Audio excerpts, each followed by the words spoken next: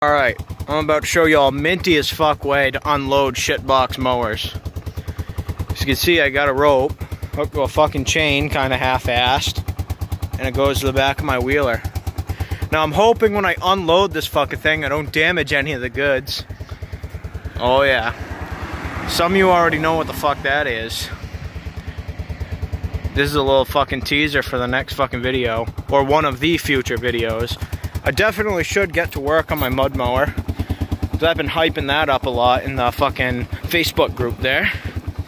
If y'all don't know what I'm talking about, go check out Sprocket's Garage. I post a lot of shit in there on the projects I'm doing around here.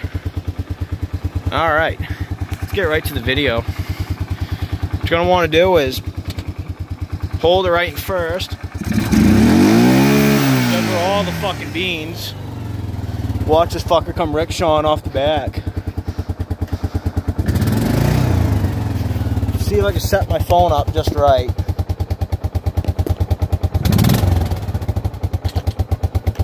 Yeah, she might be in the gear.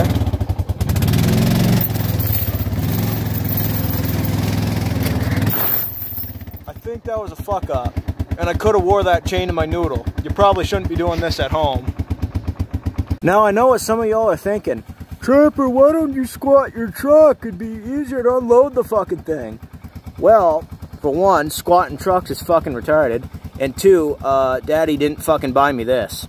I paid for that out of my own pocket because, you know, I didn't vote for Janet Mills. I go to work for a fucking living. Alright, let's fucking get this mower out the back.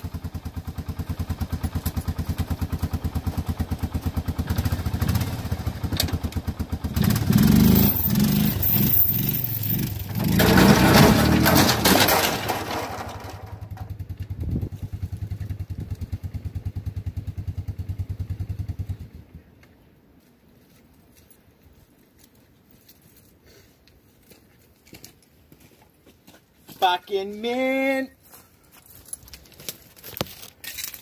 Now, like any other fucking piece of shit fucking MTD product, the fucking hood comes fucking rickshawing right off the fucking thing whenever you do a little bit of bagging to it.